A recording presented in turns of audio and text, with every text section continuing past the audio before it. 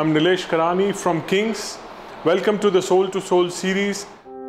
This is episode 5, the types of shoes.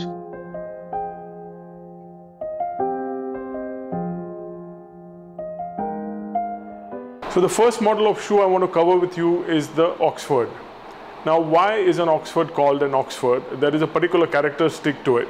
So the fundamental characteristic of an Oxford is that the eyelets of the laces are on the vamp of the shoe. Now, this particular model is called the hole cut because there is just one cut on a piece of leather to make this shoe. The second Oxford I want to cover is the wingtip. As you see, this particular portion of the shoe resembles wings of a bird, and that's why it's called a wingtip. And this particular Model is called a cap toe. It's called a cap toe mainly because there is a cap in the front of the shoe. And in this particular one, there is some broguing over here. So we can call this a quarter brogue as well. The next Oxford I want to cover is the saddle Oxford. As you can see, the center portion of the shoe has a particular portion which actually resembles the saddle on a horse, and that's why that particular model is called a saddle Oxford. The next shoe model that I want to cover with you is called the Derby. Now, Derby is also a laced shoe just like the Oxford. However, there is a very, I would say, prominent difference between the two shoes. If you had noticed, what I said about the Oxford was that the eyelets of the laces were on the body of the shoe. However, in the Derby, it's not the case. In the Derby, the eyelets of the shoe are on a separate piece of leather and not on the shoe itself.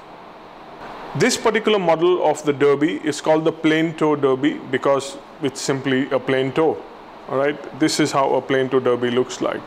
And the other Derby that we have as a model is called the long wing Derby, where if you see the wings, like I explained earlier, in the wingtip, here the wings extend till the end of the shoe, and that's why this particular model of the shoe is called the long wing Derby.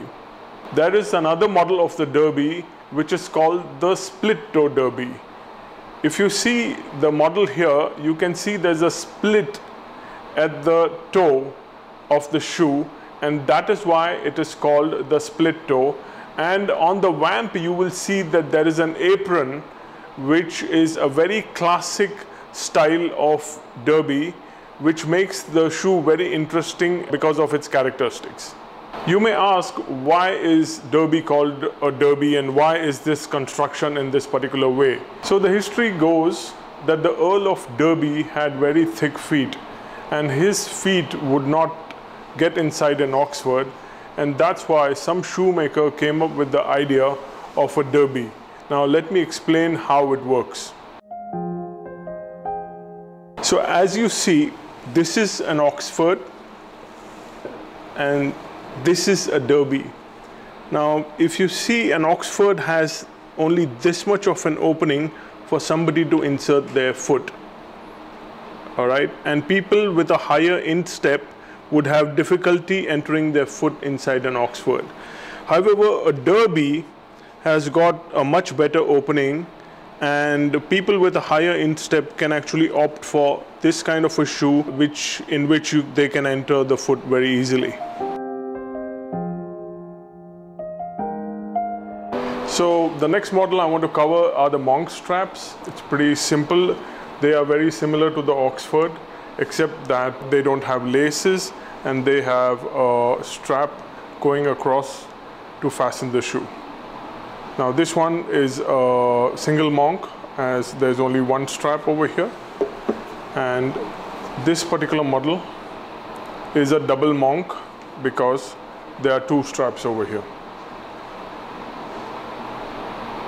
So the next model of shoes I want to cover is the loafers. The most popular loafer is this particular one, which was actually made in France. It was, although made popular in America, by Ivy League college students who used to store a penny to call their parents on weekends, and they would store the penny in this notch. The next loafer, which is very popular, is called the tassel loafer. It's called the tassel loafer because of these tassels over here. And historically, these tassels actually were laces which had their endings as tassels, but some ingenious shoemaker came up with the idea and he cut off the laces and just put the tassels on top of the shoe, making them very interesting. The next loafer I want to cover is the bare loafer. Now the bare loafer, as the name suggests, is bare. It's got no decoration on it, and it is just a simple shoe which in fact looks like a slipper as well. There is another model of the loafer which is very popular, which is called the bit loafer. The bit loafer was made popular by Gucci when Gucci actually put in a horse bit on the top of the shoe, giving it a very decorative idea to it, and that's how that particular loafer is called the bit loafer. The next one is called the bow loafer. The bow loafer, again, if you see, has just got a bow in front of it as decoration, which gives a very aesthetic value to the shoe, making it a bit different from the penny and the tassel loafer. The next model of the shoe that I want to cover are the boots. Now, I'm not too sure whether you know about this, that in the early 1900s, people actually only wore boots with their suits. There were no shoes in those times because the pavements were very uneven and there were no footpaths for people to walk in, and people had to protect their ankles, and that's why they only wore boots for formal occasions. So this is one of the finest boots that we have. This is called the chukka boot.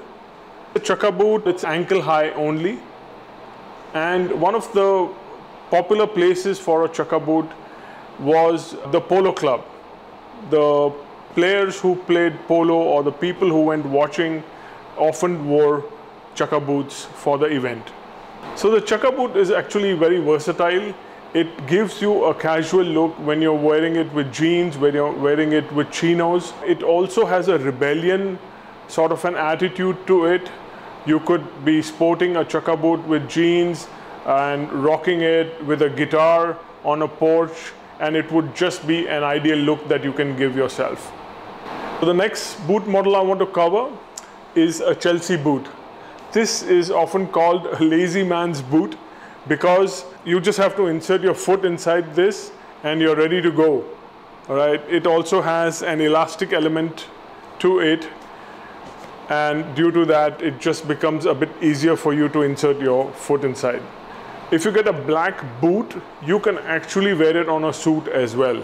So just remember, although this has a casual element to it, if you have a black boot, you can pair it with a suit, which will look dapper. The next boot I want to cover is called the Balmoral boot. Now, why it's called the Balmoral boot? Because it has a particular characteristic to it. There is a separation of the shoe which goes from the front all the way to the back. All right, that's why it's called the Balmoral boot. There is a separation of the top and the bottom with this particular stitch over here. The next one is a wingtip boot. As you can see, it has wingtips, just like I mentioned with the Oxfords. And this also can be quite formal if worn in black with a suit. And this also can be beautifully paired with jeans and chinos in different colors to give you an interesting look. The next model I want to cover is the Jodhpur boot. Now the Jodhpur boot is very popular with people who go for horse riding. As you can see, the construction of the shoe is done in such a way that you can actually insert your foot, tie it up with a belt, and fasten the shoe very tight so that it doesn't come off, and it gives you security as you are riding the horse. The next one is the Octavian boot that we're going to cover. The Octavian boot has a particular characteristic of a dynamic styling and aesthetics to it. You can see over here that it has got a couple of notches on the side which actually fasten the shoe, but it actually just gives it an aesthetic and a decorative look to it. The next I want to cover is the model of slippers. Now this is a very popular slipper which is called the Belgian slipper. It is extremely casual, and you can see that many people nowadays are sporting this with chinos and even shorts, and even for beach wear. This is another form of slipper which is called the double monk slipper. Here the double monk is just for decoration. It doesn't serve any function as such, but when worn on chinos and semi-formal trousers, they look very dapper. They make a person look very interesting. Now I want to cover a few casual models that we have. The first one being the driver. This is very popular with people who just want to slip on and get out of the house very quickly. It's called the driver mainly because of the particular sole coming till the back of the shoe, and it doesn't wear out as you go for a drive because the sole extends till the back of the shoe. The next casual model that we have is a sneaker which is in the double monk. Again, the double monks over here are not functional, they are very decorative. Next one is a tennis sneaker that we have. You can see it is a minimalistic shoe with no decoration as such. It just has a sole and a top, and it's in one color. Then we have a jogger. The speciality of the jogger is that it's got a Vibram sole in it. I will talk about the Vibram sole in another episode. Now, what is the beauty of this is extremely lightweight. You can take it for a walk, you can take it for a jog, and it has got elements of suede and mesh over here, making it very interesting. So we also do golf shoes for men, and they can be done in any model that I spoke about earlier, whether it's an Oxford, Derby, or loafers. Now here I have a particular golf shoe in double monk. Okay, these are constructed in waterproof material and have got soft spikes on it. Now soft spikes apparently give very good traction on any terrain, and they give energy, velocity back when you get into a swing. We have shoe models for ladies as well. Now here we have an Oxford for the ladies. As you can see, the styling is very similar to a men's, but its profile is a bit more narrower, just for a lady's foot. Okay, then we also have a Derby, just like the men's Derby, except the profile is a bit more narrower, a bit more slimmer. We also have elements of ribbon as laces just to make the shoe model more feminine, as you can see. Then we have also got the double monks for ladies, as you can see here. Okay, and we have something called the kilty monk for ladies. This is very similar to a double monk, except that it has a kilt over here which gives a very feminine look to the shoe. And last but not the least, we have slippers for women. As you can see, they are very simple shoes, nothing too complicated, but we can add decoration to the shoe when you're customizing the shoe. We also have some special edition shoes that you can see on our website. I have this one particular one over here, which apparently has got a world map on it, and if you see, there is an engraving of the world map on the shoe. And also there is a patina done on the shoe, which is called the reverse patina, where the lighter portions of the shoe are on the edges and the darker portions are in the center of the shoe. Similarly, we have more special edition shoes on our website. You can check them out and see what fits you well. So these are the model of the shoes that we have on our website. These can all be customized to your liking. you can go to the custom shop option on our website and have a look at the customization options for it. This is the end of episode 5. If you liked our content, please like the video and share it with others. You may subscribe to the channel if you like what you saw. If you have any questions or comments, put them below in the comments section and I'll revert back to you. Thank you for watching. This is Nilesh Karani from Kings. Be different.